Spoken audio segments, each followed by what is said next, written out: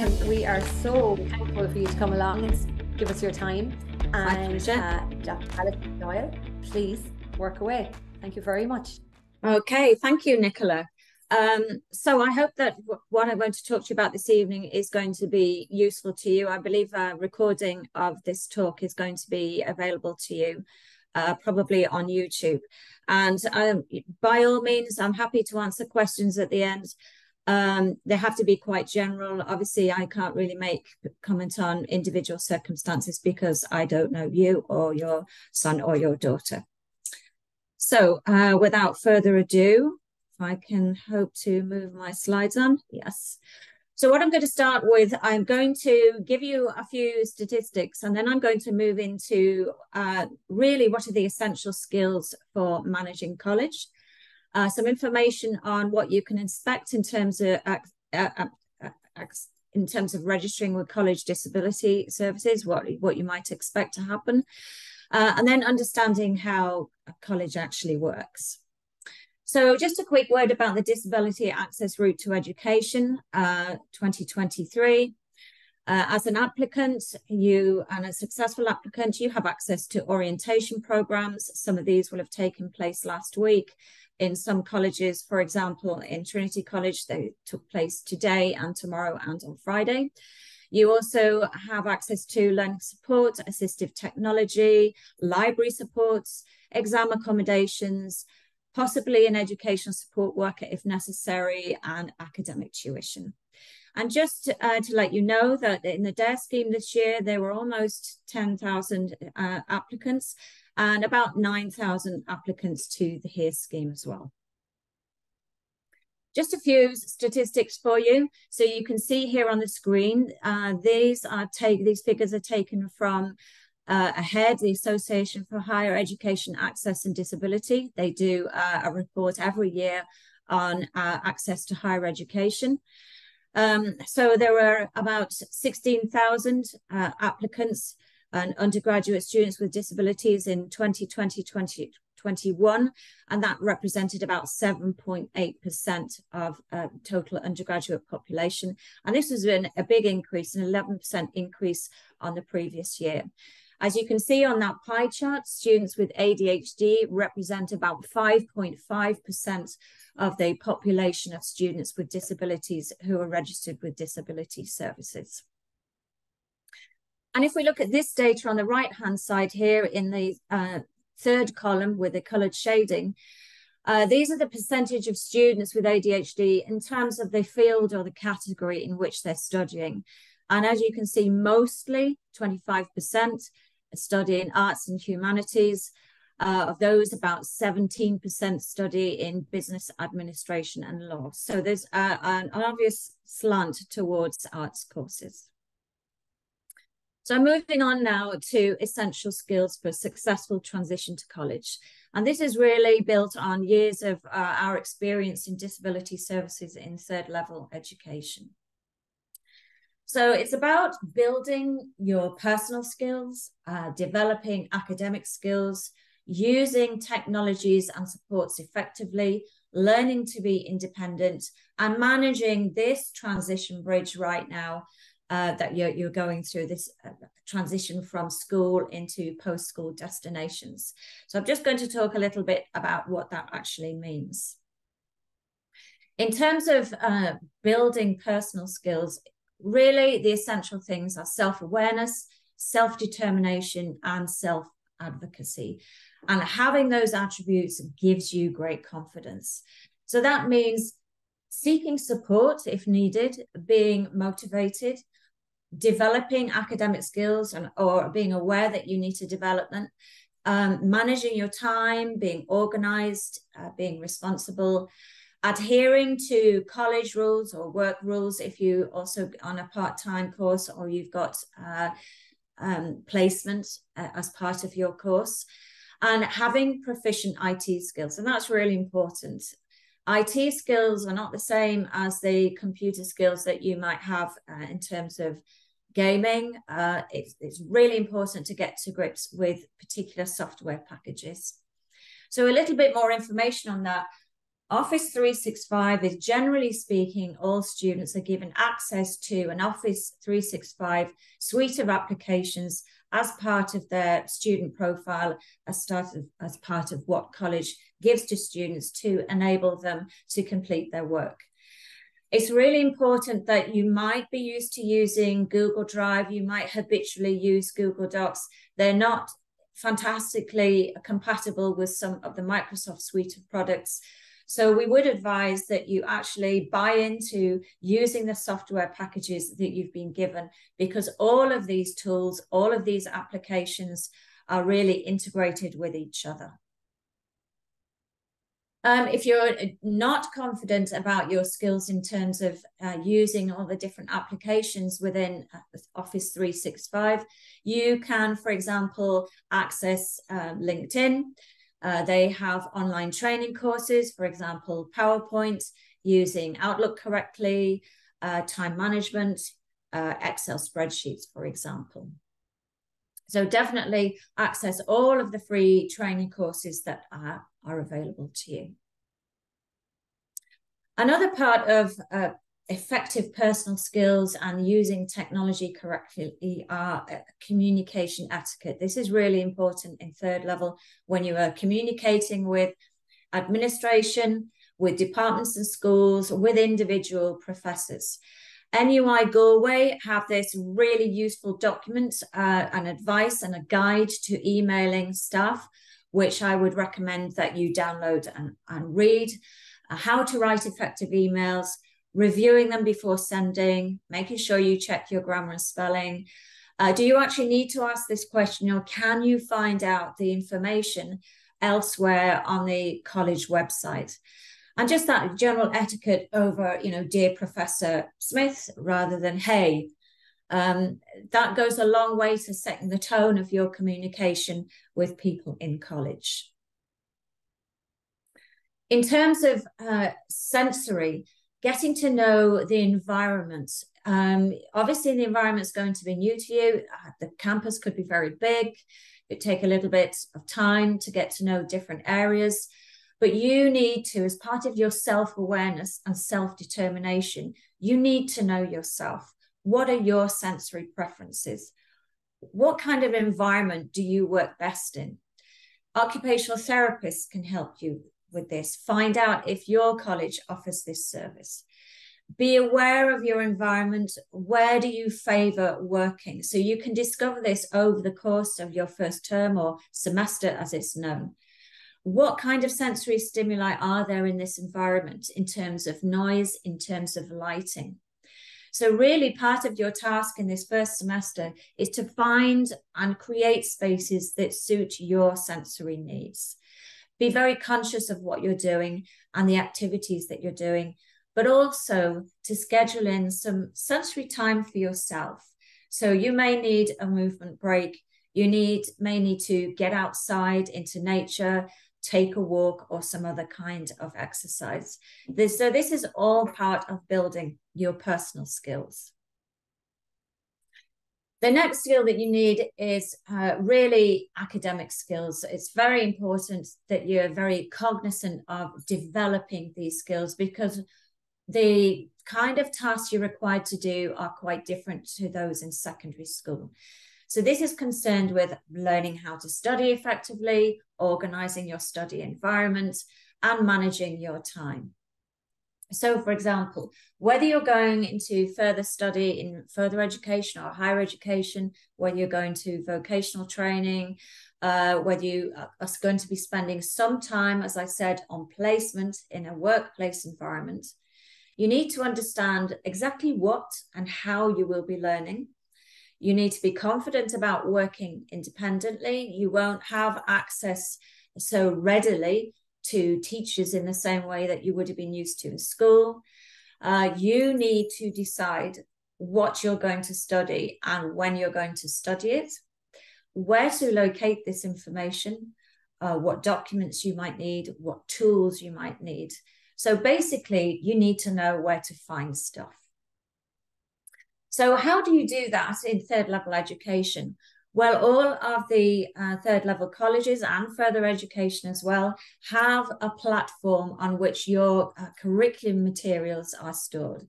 So, for example, a UCD have a space called Bright Space. In Trinity, it's called Blackboard.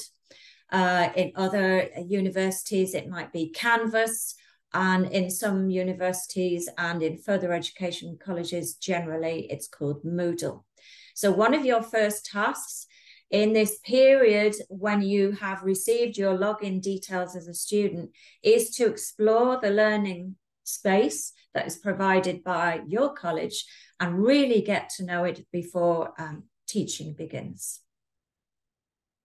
It's also really important at this stage to dig down deep into your course. You may well have read the prospectus when you were applying through the CAO, but now is the time to go into that platform, Moodle or Blackboard or Canvas or Brightspace, find each of your modules and really dig down and see what is inside them. So for example, how many hours in this semester are you going to be spending on lectures or practical sessions? How many hours are you expected to do in independent study? What kind of percentage is attributed to different types of learning and assessment? And what is the pass mark?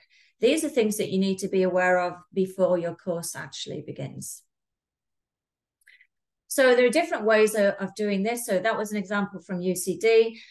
This is another example from another college. So again, you can see there's information there on how long it takes, whether you're going to be studying abroad.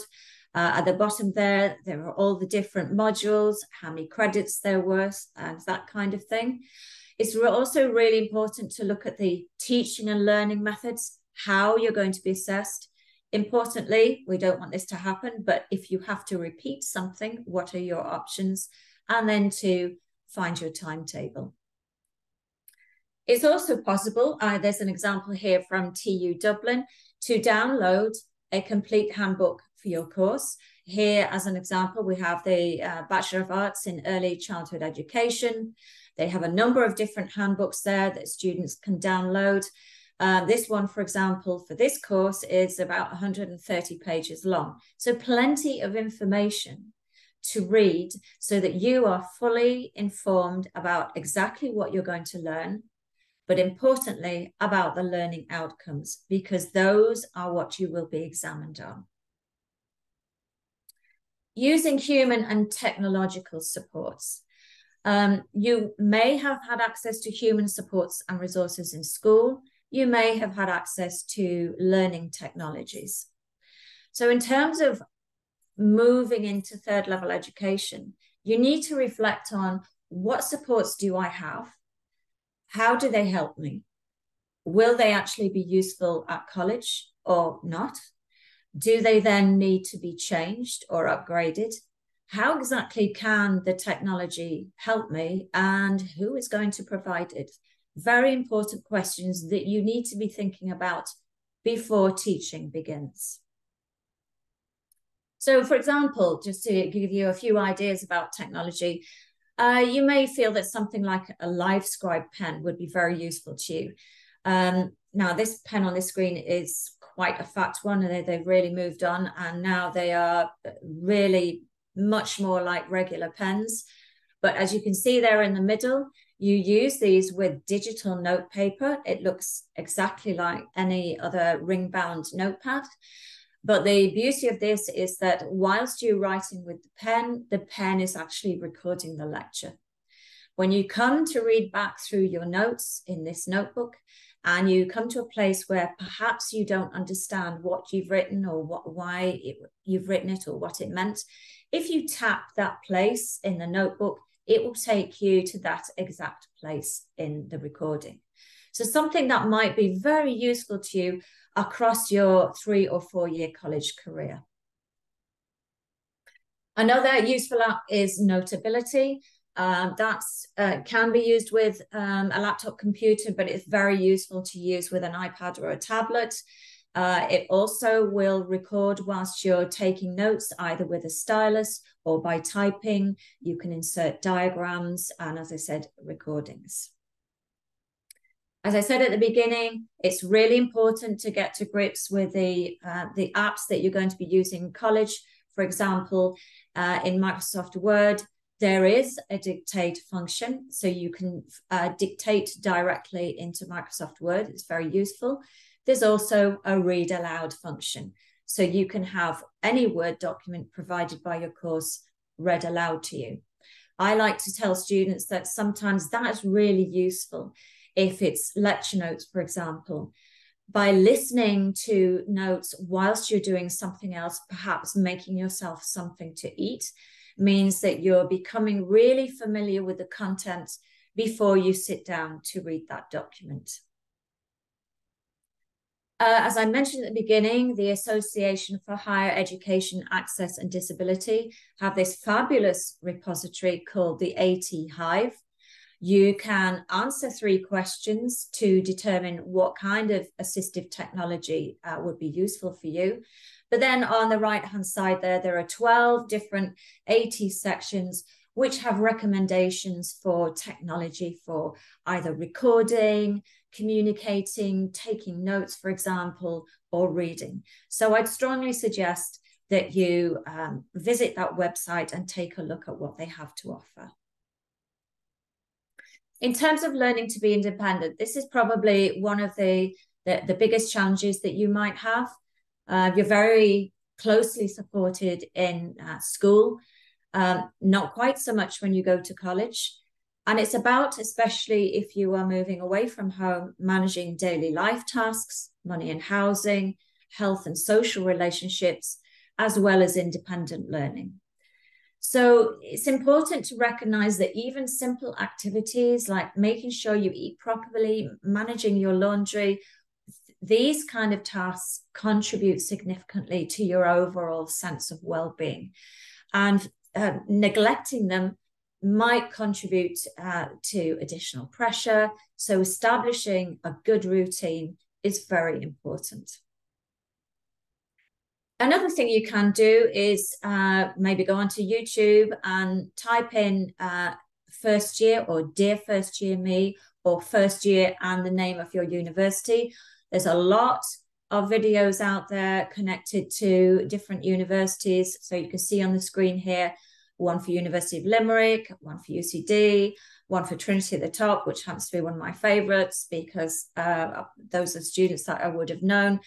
And they're very informative, they're very entertaining, they're very useful. So that's a really simple strategy that you can use. Managing this transition bridge is the final essential skill that you need. So it's about this period of preparing for further study, but also monitoring your first few weeks of being in college. So what does that entail? It entails really being aware of the differences between the institution you've come from and the institution you're going into now, and preparing for those changes. Also being aware of what support you're entitled to receive, thinking about disclosure, because you will be disclosing ADHD if you register with support services, making sure that you engage in finding out activities, being proactive to find things out, organizing your supports straight away, making sure you attend any orientation. And there's a lot really to get to grips with in these first couple of weeks. You will have orientation for disability supports, for your course, for your school or your faculty. So there's quite a lot to attend. So you definitely need to be organized. And then, as I say, monitor the first few weeks, take a note of what you might be finding difficult or other questions that need to be answered. So a lot of the institutions have these really useful guides about what you need to do. So on the left there, for example, there's one available from Trinity College on their student life page. You know, accept your offer, check out the orientation, follow Trinity on social media so you know what's going on, apply for accommodation, check your course page, log into your account, register, etc.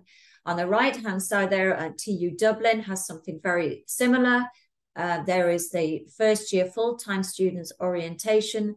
So it tells you exactly what's going on what day and at what time. And this now is your responsibility to make sure that you're fully aware of what's going on and what you need to attend.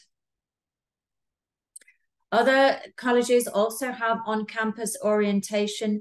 It's really important that you do attend. You may not think that it's useful, but it's an opportunity to meet other people on your course, have a campus tour, get to know the library. There are some parts of orientation that might be compulsory depending on your course, especially if it's a professional course. You get an opportunity to meet officers of the Students' Union and learn about clubs and societies. Again, some universities have a virtual tour. Again, at the top there, things that they feel are very important for you to do, things to do before you arrive, things that you need to set up, and supports and resources that you need to access. So a lot of work goes in by all of the different colleges to making sure that you have this information available to you. So it's your job to check it out. So that's my summary really of the essential skills that we feel that students really need as they're transitioning into college. And now I want to talk a little bit about registering with College Disability Services. Registering for support with the Disability Service obviously requires that you disclose that you are a student with ADHD, and you may also have other disabilities as well that you want to talk about. So again, this is a guide from AHEAD. It's really useful. It's free to download. And that covers why you might need to disclose, how that might benefit you, when is a good time to disclose, who you should disclose to, and actually how to do it. College supports. There are a multitude of them. As you can see here, there is, for example, the Disability Service, occupational therapy support, you as parents and guardians, counselling services, college health, academic staff, the Students' Union, and all colleges have some form of peer mentorship. So first of all, let's talk about academic staff and something called personal tutors. Not all colleges have personal tutors. At Royal College of Surgeons, Trinity, NUI Galway, and Marino, for example, do. These would be a member of academic staff that you are assigned to during your college career. Now, personal tutor does not mean they give you private lessons in your course. They are there to look after your pastoral welfare. Other colleges might have a similar support. Perhaps they're called academic advisors, for example. They provide us support, offer a listening ear, and they encourage you to think about your academic journey. So really, your first task is to ask about the availability of this kind of academic and pastoral support.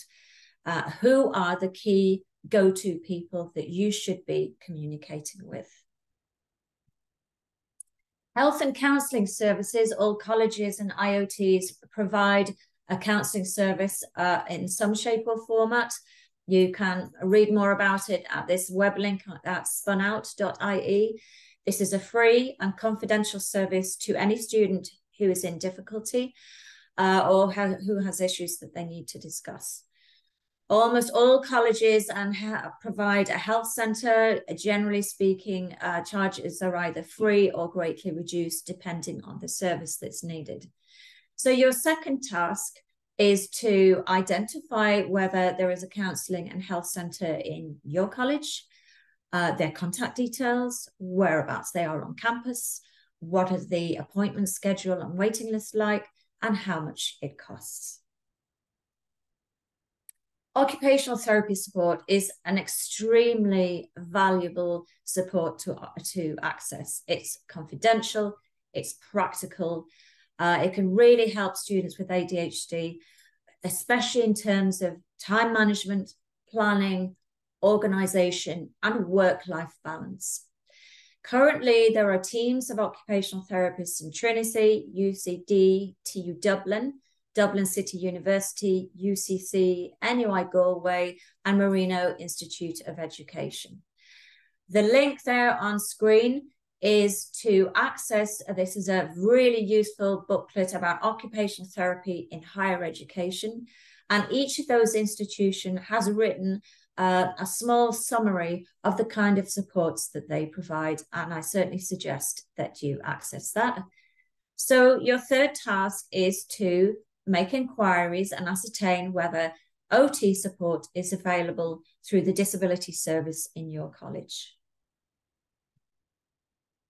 Student-to-student supports are very important. As I said, the student union has officers for who are responsible for disability, for student welfare, and for education.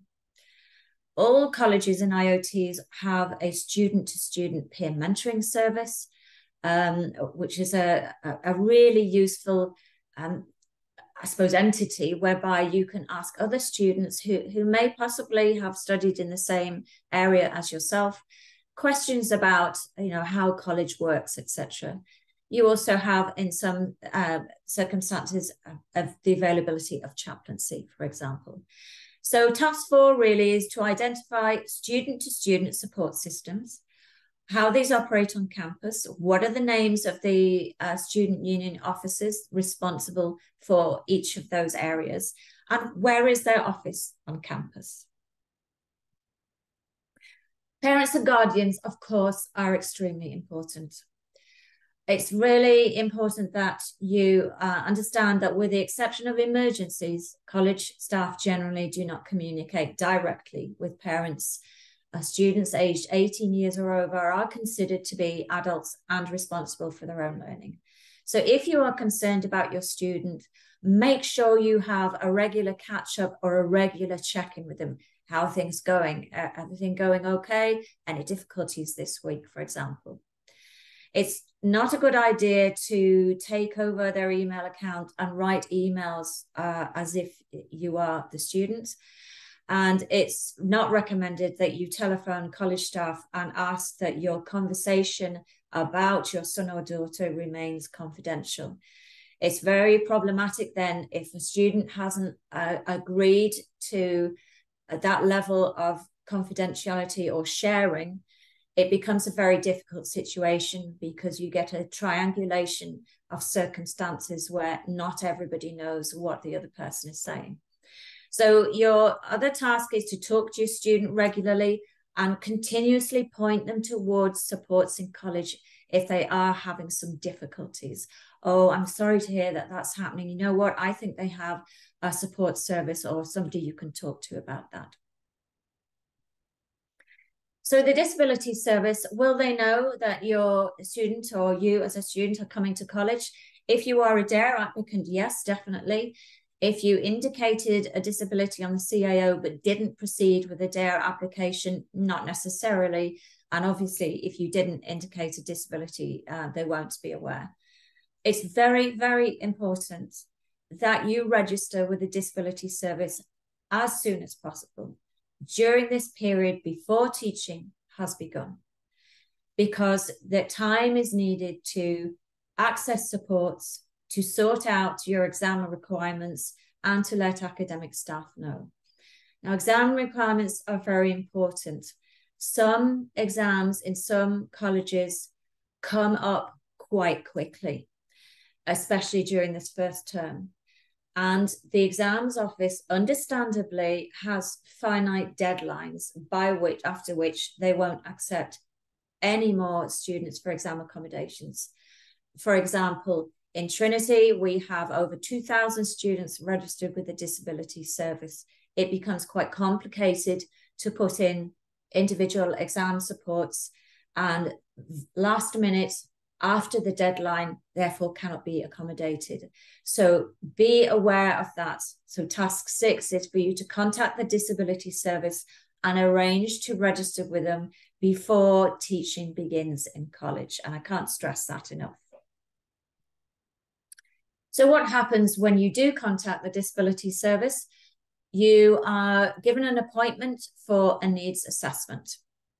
In that needs assessment, you discuss the level of disclosure that you feel happy or uncomfortable with in terms of communicating your needs to academic staff. It sets out any reasonable accommodations, which is what we call them in third level, such as human supports, physical accessibility, alternative format of materials, for example. As I said, it's about arranging your exam accommodations, providing you with assistive technology solutions if needed, and accessing learning support.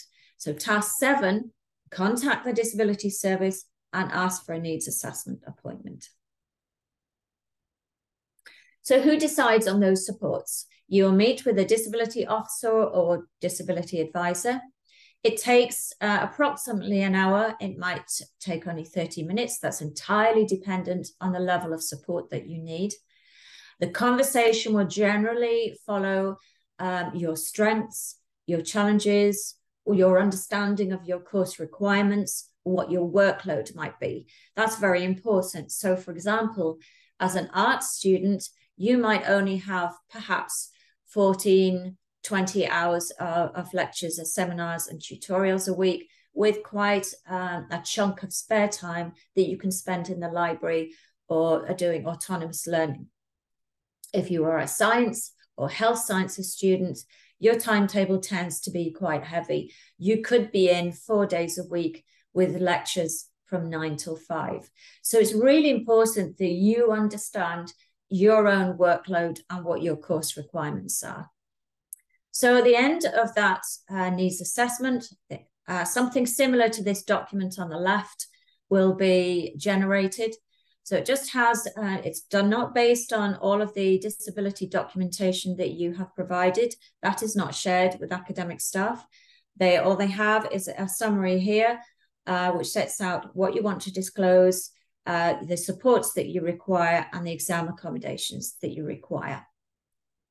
It's fluid and adaptable in that we recognize that your needs will change over the course of your college career.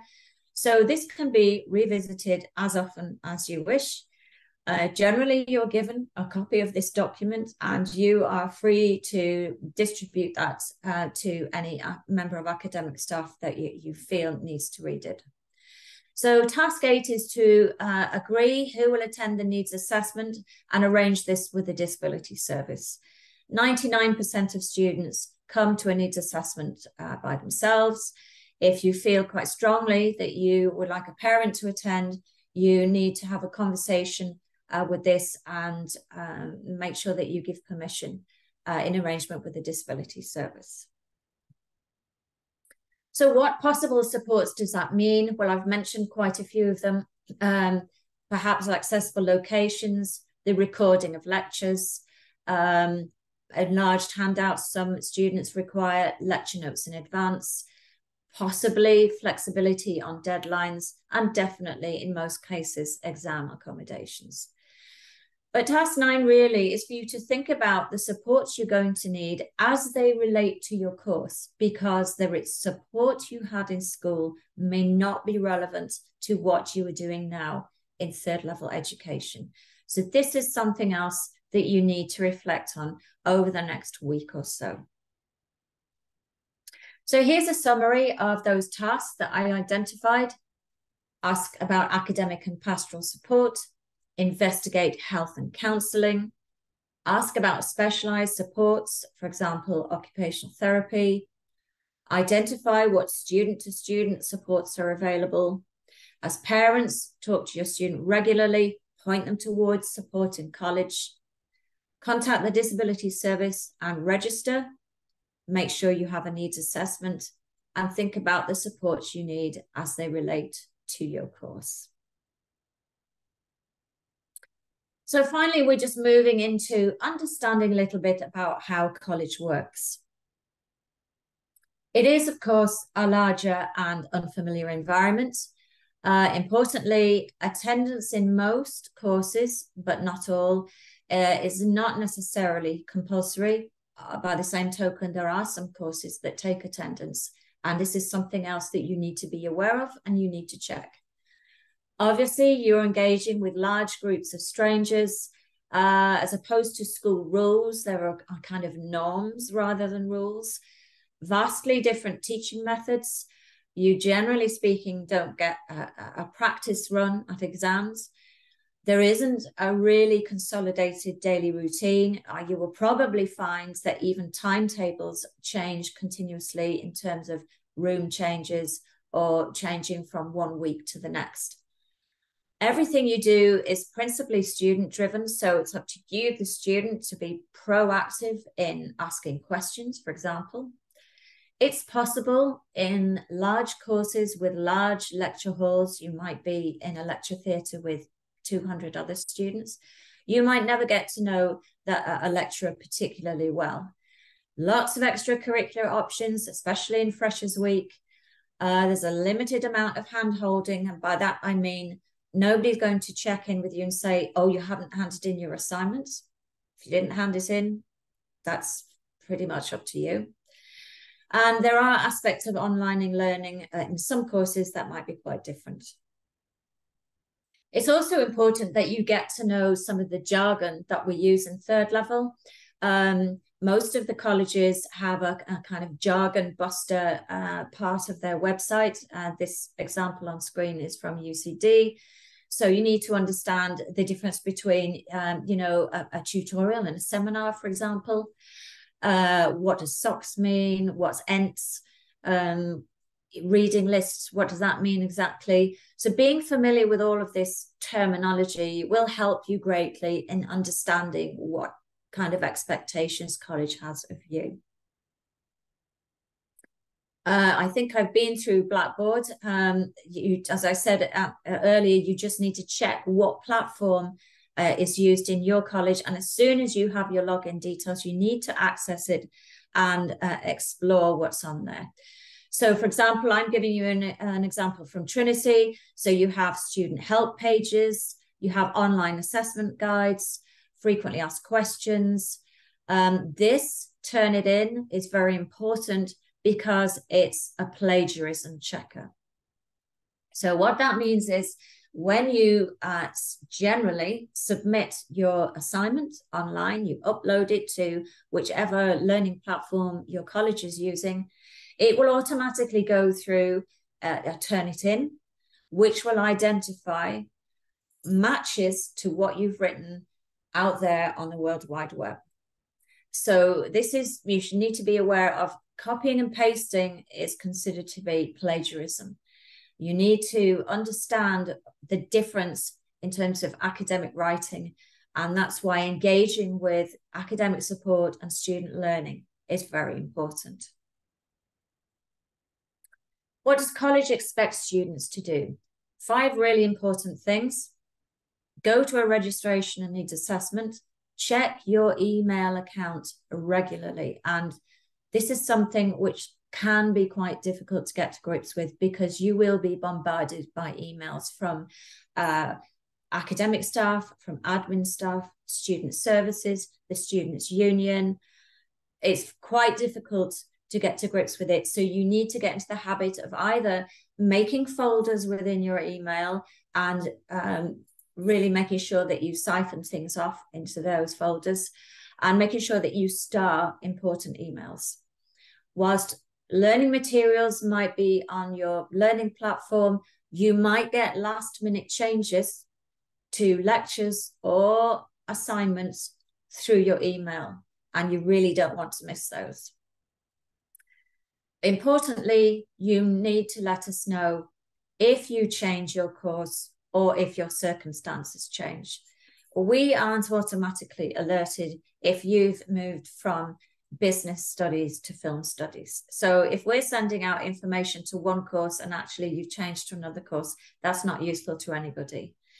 If you've decided ultimately that you are going to defer your place, we also need to know as well.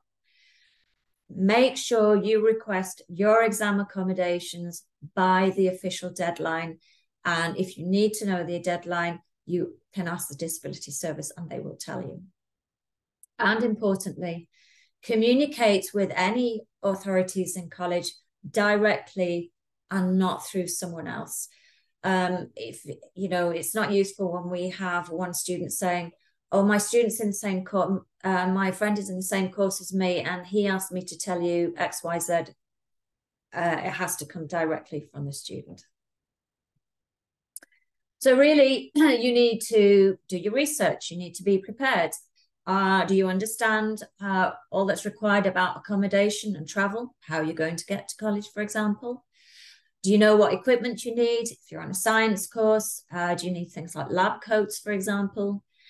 Are you fully up to speed with your digital literacy? So, for example, that would be using, you know, things like Microsoft 365. What about information literacy? Are you confident in using the library? Generally speaking, there are videos which tell you how to use the library in your institution, but actually you need to take this time to go on a library tour and to use your student card to go in, walk around the library and find out how to take books out and to check them back in. You need to make sure you understand your study environment. Generally, what buildings will you be in when you're accessing your course? Understand the jargon and know where to get support. What's most important really is that you think about, and this comes back to self-awareness and self-determination and self-advocacy, what type of student are you? Are you well prepared? Do you know your strengths? Do you know what your needs are? And are you going to be proactive about seeking support for those? Are you still a little uncertain? Are you still discovering what your unique needs might be and what support might be useful? That's why you need to register with support services, because they can help you by having that conversation. Hopefully, you are not an avoidant student. Every year, there are a number of students who don't want to engage with supports and then look for help when things go wrong. And we don't want that to happen, because sometimes it's a little bit too late to provide the support that you might need. But the best way of finding out this information or accepting it or taking it on board really is to listen to other students. So we have just completed a very large study of ADHD in college. We surveyed all undergraduate, postgraduate students, and we also interviewed some students. So this is the testimony taken directly from what students told us.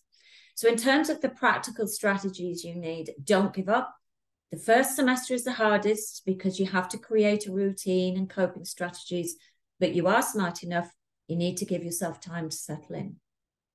Learn how to use a planner, put alarms on your phone, find some time when you can be alone and offline to really focus on working, stick to a routine. Avail of noise cancelling headphones. Seek help and have your diagnosis known. Even maintaining a daily schedule without help and support is difficult. Keep a diary, a journal, and plan schedules. In terms of academic strategies, the advice is to familiarize yourself with, as I said earlier, the syllabus of each module. What am I going to learn? And to make sure you know where all the readings are. Try and stay on top of the workload. Ask for help if you need it. Check in with yourself every week. Spend as much time on campus as possible so that you don't miss out on important information, and check in with other people on your course. Work on your study skills as much as possible early on. Do not get discouraged by other people's perception of ADHD. It's a valid diagnosis and you deserve the support that you need. Importantly, don't get in the habit of skipping lectures. As this student said, it's a slippery slope. Start assignments in good time. Cramming might have worked in secondary school, but it takes so much longer to write a college essay, and reach out to people for help. In terms of accessing supports, you don't need to do everything perfectly already. Reach out to get the support that you need. Contact the disability service and also student learning within your college, because they help with academic skills. Ask for help. I would have left college long ago if it wasn't for the support I received from the disability service. So take advantage. And then in terms of your self-awareness and self-determination, I highly, highly recommend that you develop methods that work for you. Don't look at methods. Try and see what you've been doing up till now. You managed to get into college, so you must have some good strategies. What has helped? And then develop these for you. Work on ways to help yourself. Try to link in with other neurodivergent students. And half of the college experience is learning how you learn. It will take some time. It might be a difficult process, but once you break through and crack this code, everything becomes more straightforward. And make sure that you take care of your mental health and your well-being. Get a good therapist, find a supportive group of people, prioritize your mental stability and attendance, be patient, realize that not everyone is the same. It's important to make everyone aware that all students learn differently. Exercise regularly, eat well, and this student says drop the use of alcohol or other depressants, and strive to maintain some level of routine and accept that a typical college experience might not be achievable or desirable, so lack of sleep or excessive drinking. And just to finish with a comment from a final year student in nanoscience. Living with ADHD, I've come to realize that it's a nuanced condition, often misunderstood and underestimated. While grappling with its invisible barriers, I remain committed to my passion for physics and materials science. My journey highlights the urgent need to dispel outdated beliefs and misconceptions about ADHD, ensuring that everyone, regardless of their neurological makeup, has an equitable chance at academic success. So that's pretty much everything that I had to say to you this evening in terms of my talk. I think we have some questions and some chats. What happens if your on-DARE application was accepted? However, the place you have isn't a DARE.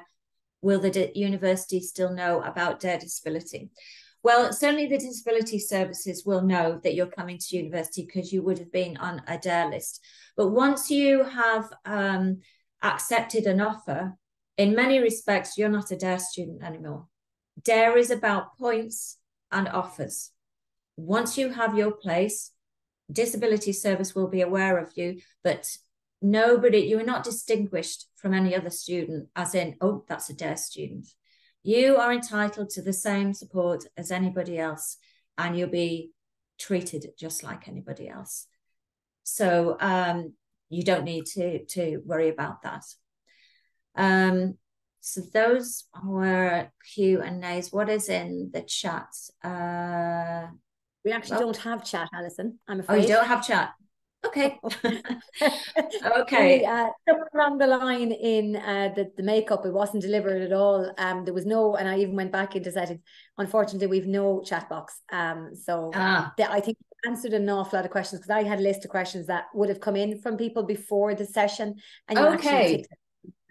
So I think that's the reason behind not many questions here, which is great, because you went into a lot of detail. There's a lot of notes to be taken, and just remind everybody, guys, there is the recording. We will send it out to you. You will have the slides, and it is about just putting it in your ears as you're walking down the road, and have another listen to it, and try and remember the different steps. Make notes then of the few really important places you have to go, and you'll have a great time as soon as you get there and get started. Go through your orientation days. And are there any other questions that people sent in that you think still need to be answered? No, the DARE was one big one because there was a lot of people who had accepted offers that were not through the DARE system, which is fantastic because you don't have to. They did it on their own merit again, so it's absolutely brilliant. We have couple coming in there now very quickly. Okay, would unis disability support accept non-official diagnosis in order to register? I can't answer that question because every individual's documentation is very specific to them. But that's a conversation that you have with the disability service. you know, you should definitely go in, you should definitely contact them and take your documentation with you and see what can be done. If you're in college and never had a diagnosis, but now feel overwhelmed and not coping with time management, would you be allowed accommodations? It depends on the college. Sometimes if you access a college counselling service and you're talking to them about some of the difficulties you're having, they might contact the disability service and recommend that you register with them. So again, that's something you need to explore through those support systems that are within the college that you attend. I hope that answers your question, Emma. Thanks, Alison. One thing that we'd like to say as ADHD Ireland is obviously thank you so much to Dr Alison Doyle and her amazing insight, so detailed into the different colleges and into the technologies around it and have the stuff you don't even think about, especially going in, young people going into college for the first time. They're looking around and they're going, yeah, this is great. And they're forgetting where they're really meant to be going. It's not about the buildings and not about finding a particular room. It's about getting the information, getting your name on the sheets, getting talking to the people that you're meant to be talking to, get that started before the learning has to start. And we are there as ADHD Ireland, just so everybody knows, we do have, when you're set up, when you're in your lectures, when it is all running smoothly, you're in your flats, you're making your friends, you've got your social life, you've got your work life, and your academics are working, you've got your routines and your timetables. Then when you feel overwhelmed, then when you need to talk, then when you feel like you're on your own, we're there. ADHD Ireland, we're doing a lot of lunchtime student support sessions online. So when you're walking around campus, you can put on your earbuds, walk around and listen. Give your experience, share in the meeting, or not at all. Just listen to what other people are going through, learn from what they're going through. We also are looking for people to work with our advisors program. In every single college, we're going to look for champions, basically people who have neurodiverse condition, ADHD, and to be our advocate, be the advocate for ADHD, and maybe work with us on a couple of information days, give out leaflets, set up social groups. We're there to support you, and it's just going to be a big part. We're trying to be on the ground in the colleges to support, and you're the starting point. So do contact us if you have an interest in that, but firstly, do get yourselves in order with disability services, with your supports, with your accommodation, with your structures and routines, as Alison has said. Thank you so much. Good luck, everybody.